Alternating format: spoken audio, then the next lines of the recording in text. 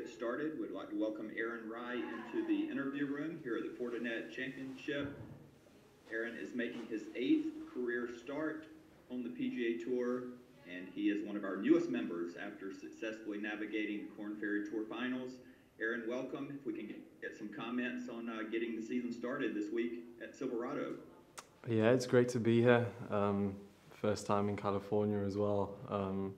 Really enjoying it. I haven't really had much time to be outside of the golf course and hotel just yet, but yeah, it seems like a great week. We played the course yesterday for the first time. Awesome setup, lovely course, nice bit of shape to it. It's in fantastic condition, so I'm sure it'll be a great week. Yeah, looking forward to getting the season started.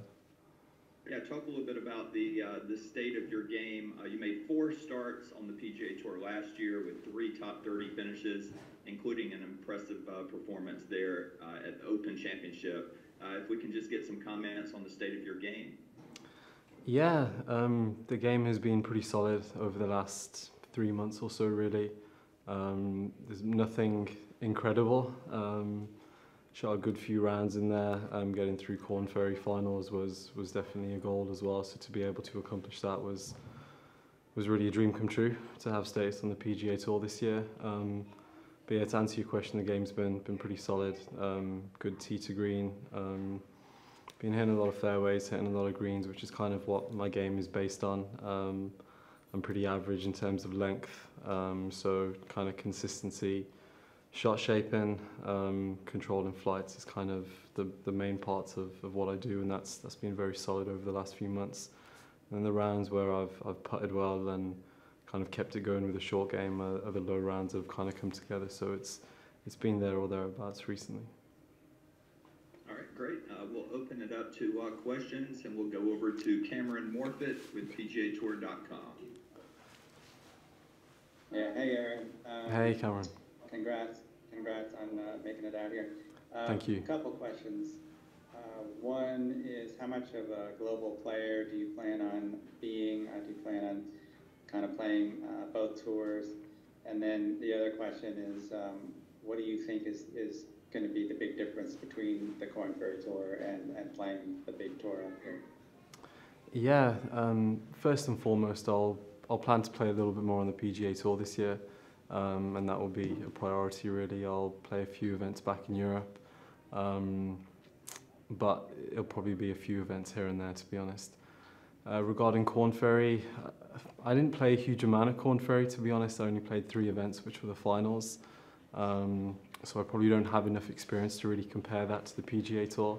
I've played a few WGCs, a couple of majors here and there, and to be honest, the standard on Korn Ferry is very good. It's very competitive, and I think no matter where you play now, whether it's European Tour, PGA Tour, or Korn Ferry Tour, you've got to bring your game, and if you don't, then you're probably not going to compete wherever you play. So I think if I can kind of focus on myself, keep my game in a good place, hopefully I'll be able to play some good stuff this season. And then just real quick, because you've qualified to play out here more permanently, does that change your situation in terms of where you're going to be based, and where are you based?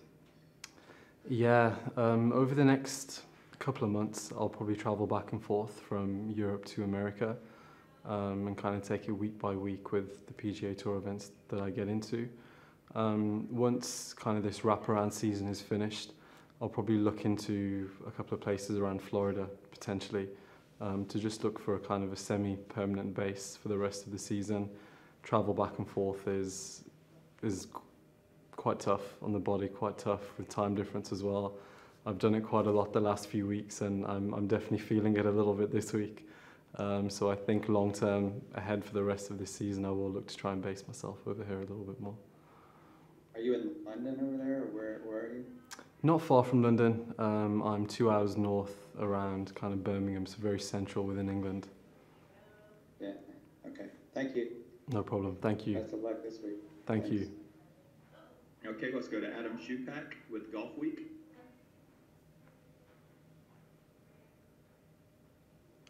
Sorry, Adam, I can't hear you.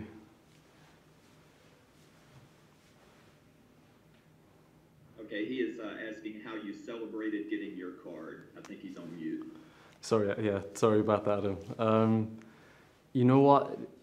I didn't really do too much because after the first event where I did secure the card in Boise, we were straight on to the next event in Ohio and then straight on to Corn Ferry Finals, on the final event, sorry. And then last week I travelled back over to Europe to play in the BMW PGA. So I've been on the road for the last 3 weeks. So it's definitely hit home having a PGA Tour category, but I haven't really had a chance to take a step back, reflect and celebrate because it's just been week after week the last few weeks. Sorry, I can't hear you. When did the dream of Perfect, PGA thank you. Tour take shape for you? I think it first started to hit home probably a few hours after finishing in Boise. I had a great chance to win that first tournament on the Corn Ferry Finals. And unfortunately, I double bogeyed the last to come second in the end. And I felt disappointed for a while, to be honest. It wasn't until I kind of got back to the room and really sat back and tried to put things in perspective of what that week meant, what a second place finish in that first event meant. And it was a little bit surreal, to be honest, because the polarizing emotions were not something that I've ever experienced before. On one hand, basically losing a tournament on the last hole, but on another, having a great PGA Tour card. So it hit home when I really tried to reflect on the positives of what this season may hold ahead of me and having the opportunity to compete out here. So it was probably later on that evening on the Sunday night of the first event. Interesting. I was still curious more, like, how young were you when you started thinking, I'd love to play on the PGA Tour someday? To be honest, pursuing golf as a career was what I wanted probably from the age of 7 or 8 years old. I think growing up, I wasn't really aware of the differences between all of the different places you can play and the different tours you could play. So it probably wasn't until the early stages of my professional career, probably kind of 5 or 6 years ago, that I thought that, okay, it'd be amazing to have the opportunity one day. But through being based in Europe was the main avenue for me. So that had always been my focus in kind of the short and the medium term. And then as things kind of progressed in Europe, through having a good few seasons over there, a few opportunities opened out in the US through playing majors and WGCs, which kind of opened the door to Corn Ferry Finals. So it all kind of took its natural path, I guess. But it was something that I always wanted to do, and just compete with the best players in the world.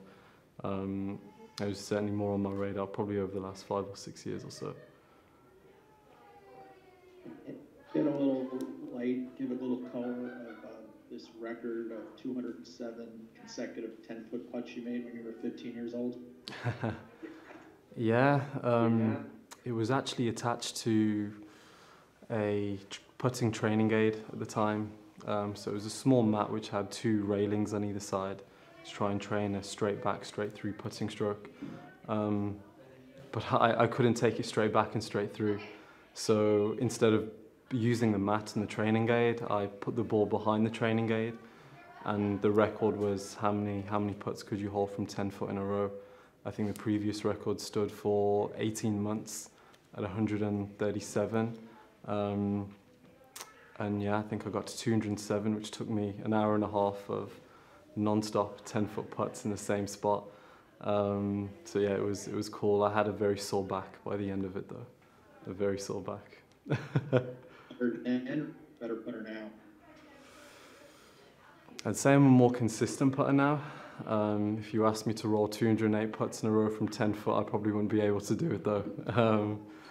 So yeah, more consistent and probably a little bit better technically. So I'd say overall I'm a better putter.